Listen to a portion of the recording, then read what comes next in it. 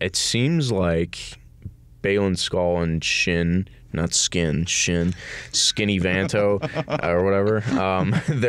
They're not like your regular run-of-the-mill Sith, and we kind of knew that just like based on all the talk about their lightsaber colors, which I think is interesting because Ahsoka is not your run-of-the-mill Jedi. Like, she's not a true Jedi anymore, and she doesn't even call herself that, even in like The Mandalorian. Oh, I didn't even think about that. You know what I mean? So you kind of have like the two like good guys and bad guys are like, you're not Jedi and you're not Sith. You know what I mean? And oh yeah, you know what? I didn't even think about the parallels of that. Totally.